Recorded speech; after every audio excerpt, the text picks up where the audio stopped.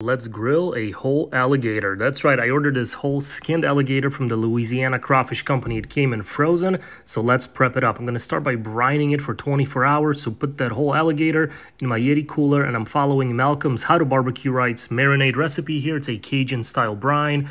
Put that in the cooler and let that sit with ice for 24 hours. The full ingredient list will be listed in the description, so check that below.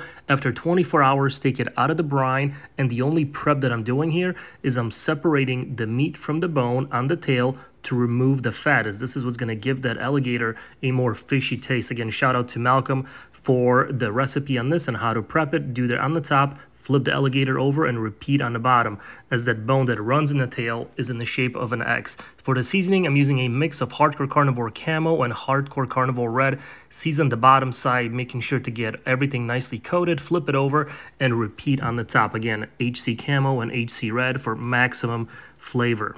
Once the alligator is fully seasoned on top and the bottom, I'm going to twist it and put it on the grate, and this whole thing is going to hit the Big Green Egg, the extra large, at 275 degrees indirect until the internal temperature is 165 degrees, and that's going to take about 4.5 hours or so. Towards the very end, we're going to do a little barbecue sauce glaze, going with a little Sweet Baby Ray's, give it some extra flavor, extra sweetness, and a little nicer color. So just coat the tail, coat the meat, spread that on, let that cook for about 10 more minutes, and this alligator is ready to go. And check it out, looks and smells unbelievable. And one of the best parts of making this the other day was having everybody over to check it out.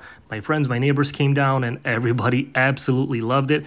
So let's prep the meat. Once cooked and rested, the meat just pulls right out. Most of it is going to be in the tail, and it's white, clean meat. It's very similar to chicken texture-wise, and it just pulls right out. So pull the meat off, put that off to the side, and let's see how this thing tastes. And I must say, it was delicious. Nice mild flavor, a little sweet, not much different than chicken, but overall, really tasty.